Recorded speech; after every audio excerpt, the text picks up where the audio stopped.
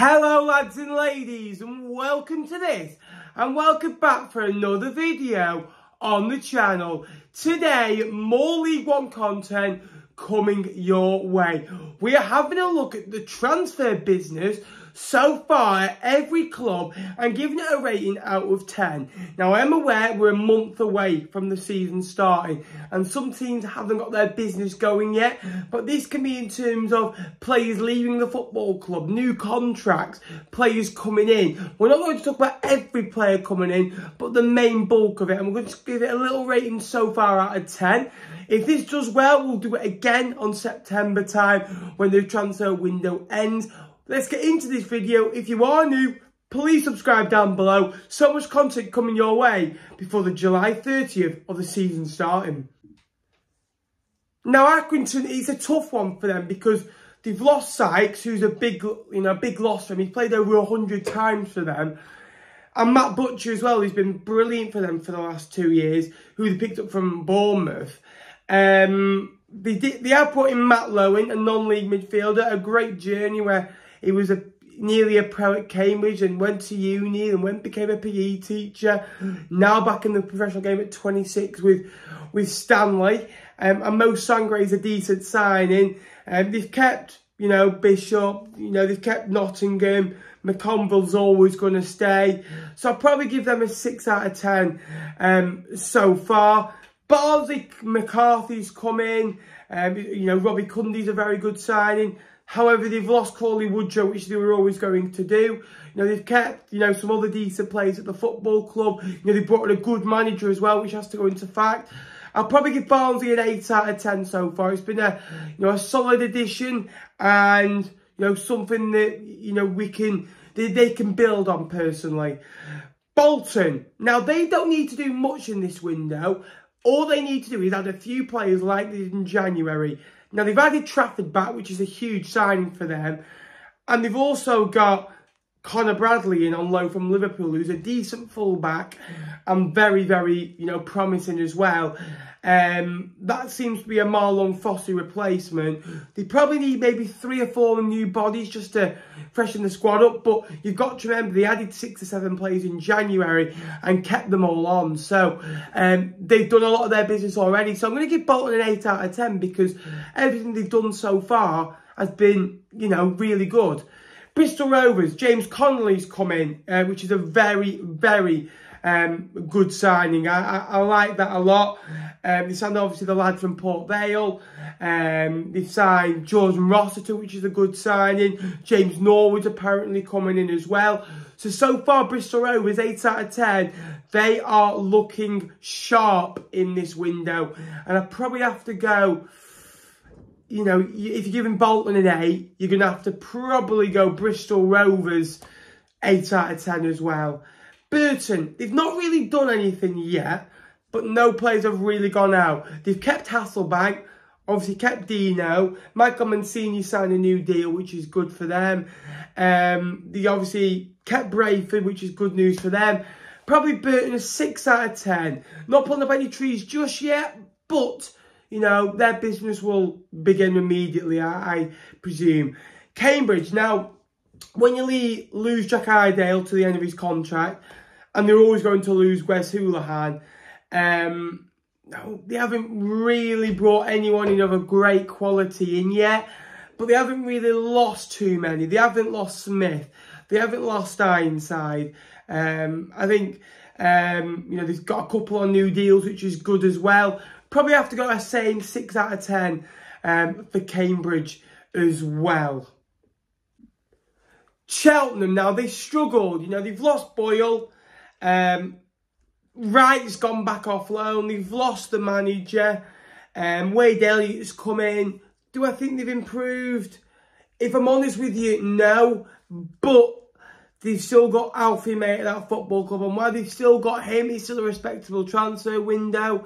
And they brought a couple of players in. So I'm going to probably just have to squeeze under a 7 on this one and go for a 6 out of 10. Charlton, they brought in Egbo, obviously from Swindon. I like that connection. They brought Ben Garner in, which is a good appointment. Didn't do too well with Bristol Rovers, but You know, 3 managers he had that year, and none of them did any better than each other. So I think they've had a decent window so far. Yeah, they've lost Connor Washington, but they're going to bring in some quality, and I know that. I'd probably go for a 7 out of 10 for Charlton so far. Derby County, now, they're still here, which is good for them. Apparently, they're close to signing a goalkeeper. You know, Rooney's left, which, you know, is a big blow for them. I'll probably have to go 4 out of 10, considering the circumstances that they're in. You know, it could be a lot worse for them, but it could also be a lot better for them. And losing Rooney, if they kept Rooney, they'd probably be about an 8 out of 10. Considering all the circumstances, they've still got a decent manager there. Exeter, again, they've kept the bulk of the squad.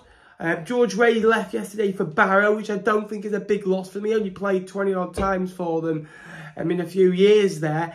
The quality will start to come in at Exeter. So I'll probably go for a 6 out of 10, steady start. Next up, Fleetwood. Now, I've been really impressed by my team's business so far. Josh Bellerin, Jay Lynch is a backup goalkeeper, it seems. Josh Earl's a decent player at left centre-half, looking versatile at left-back, where Fleetwood need cover. You know, Callum Morton coming back, really good signing. We're doing midfield, really good. Probably a 7 out of 10 for Fleetwood. I think they've strengthened. There's still work to do on the defence side, and maybe another striker / a right winger. I think they're a bit weak in that area. And Brown coming in, excitement appointment.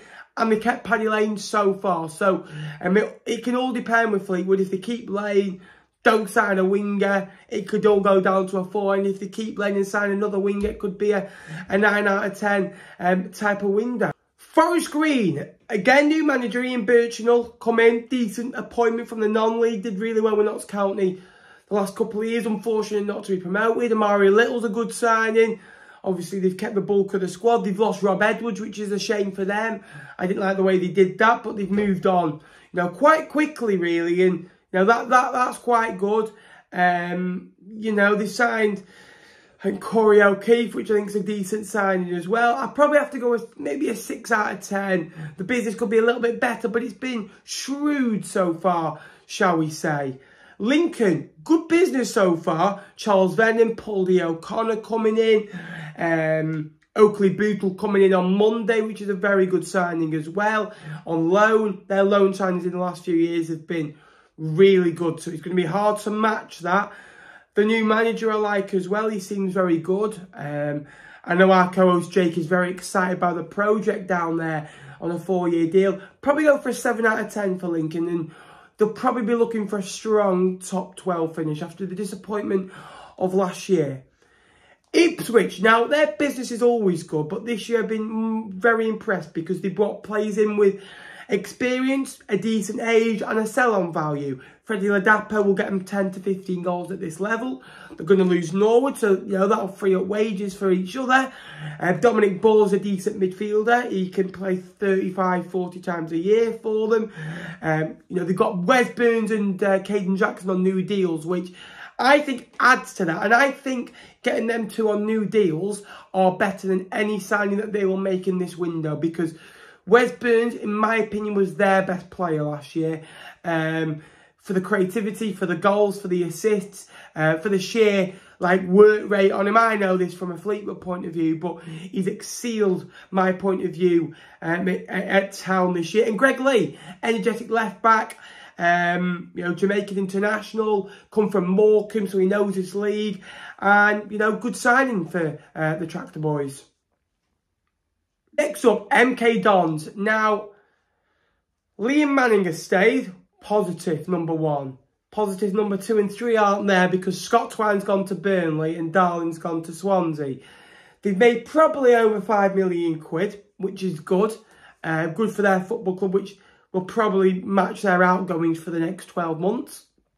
However, when you lose 2 of your best players, you lose, you know, 40 odd goals came from those 2 players alone. And also as a defensive point of view with Darling. They brought Conor Grant in, which is a very good signing. Holland's a good signing. But because they've lost those players and not replaced them yet, I'll probably have to go for a 6 out of 10. Morecambe. Now, the business so far have been Morecambe-like. You know, Love's come in. Connor Ripley is a decent signing. Now, it was only a few years ago he was a top keeper in League One with Oldham. He did really well with Salford earlier in the year, and Preston just seemed to have killed that momentum. I've always liked Connor Ripley, I'll be honest with you. The other signings have been, okay. They've not been too bad. And they've got a couple of players out that they didn't want. Best of all, Cole Stockton stays at the football club. So for me, that's a positive. Probably go for 7 out of 10 for Morecambe. Oxford, now, they've got a lot of players now on new deals. Bowden, new deal. Baldock, new deal. It looks like Matt Nally's going to leave for Burnley for £2 million. Robinson stayed. Brannigan is staying at this moment in time. So for me, Oxford, 7 out of 10. Pretty strong start to the window. And Peterborough, now Clark Harris is still there. Smoddox is still there. McCann's coming. And they signed Ben Thompson. Now, Ben Thompson is a top player at this level. He was excellent for Portsmouth, then went to Millwall and did it for a bit. Went to Gillingham. I don't know how Gillingham got him last year. He was one of their best players in an awful team. And he's a dynamic midfielder that can attack, that can score goals, box to box, can defend well as well. And he's capable of something special. So for Peterborough so far, 7 out of 10. They're the masters of just recruiting the top-end League One players. Next up is Portsmouth. Marlon Pack's come in. They've let a few players go as well, which I like. They can rebuild. I don't think many will come through the door this year at Portsmouth, but I think they'll get 5 good ones instead of 4 good ones, 2 okay ones, and 2 that are not going to be used. So I think that it's going to be recruitment so far, but all I can judge on so far, and so far it's a really good signing. It's improved them, and I think probably a 7 out of 10. The problem is they're going to have to replace their good loan players, which Romero, Bazunu, obviously they don't want to mention. I'd say a 7 out of 10 for Portsmouth so far. Plymouth. Now, Kamara's not gone yet, although he probably will go in the next few weeks. Mikael Miller is a very good striker at this level. Dynamic, quick, can score goals. Obviously, he did it with Rotherham last year. They've kept the bulk of the squad. I think they've still got 16 or 17 players still on the books from last year. So not a huge turnover. So again, 7 out of 10. Could be a little bit better, but solid start. Shrewsbury now. Good business so far. They signed Che Dunkley literally just before coming on air, which is a top signing at League One level. Jordan Shipley is a very good player, Coventry City legend. De Costa on loan from Coventry. There might be Coventry City B team at this rate. But Ryan Bowman should be back from obviously his heart problems, which is very good news. So all's going well down there. Good, they're doing good business. So I'm going to go an 8 for Shrewsbury so far. I think they can push on from last year. Port Vale. Now, going in order of, where I went through. Now, Port Vale, losing Gibbons is a big loss. But the keeper signing a new deal and Proctor signing a new deal. They still got James Wilson. So I think they'll do a decent job this year. Probably a 6 out of 10 because they haven't strengthened too much yet. But their season literally ended 4 weeks ago. So for them, bit difficult. I've taken that into account. Wickham, Stewart's gone. Stockdale's gone. Right? Big losses. But Lewis Wing signed a new deal, which is very good news as well. Dominic Gates signed a new deal. They've kept Sam Vokes, which is positive so far. They didn't sign Sam Vokes till a week before the season last year. They always take things slow and get their type of players in. So I'm waiting for that to happen. 6 out of 10 for Wickham. Field Wednesday. Wow. Will Vokes, Michael Smith, unbelievable player. Michael Smith will score 20 goals in the same team as Barry Bannon. Barry Bannon's crossing ability. Michael Smith, bang, 1-0. David Stockdale is not a star signing, but has over 400 games to his name and decent keeper at this level. Ben Hennigan, top player at this level. Michael Hickway, top player at this level. It's like, how could their business get any better? Oh, yeah. Malik Wilkes could be joining as well. So, to add to the squad that they've already got, it's got to be a 9 out of 10. Why is it not a 10? Because there's a couple of players there that they could bring in to even strengthen them further as a squad if you want to be fussy. But Wednesday, it's a good start. So there is today's video. I hope you did enjoy. What's been your club's best signing in your opinion so far? And maybe where do you think you'll finish this year? Let me know in the comments down below. If you are new to the channel, please give this video a like if you've not already. Get notifications on down below. And also please subscribe. So much League One content coming your way. This is the home of the League One content. Thank you very much for watching. Until next time, I will see you later.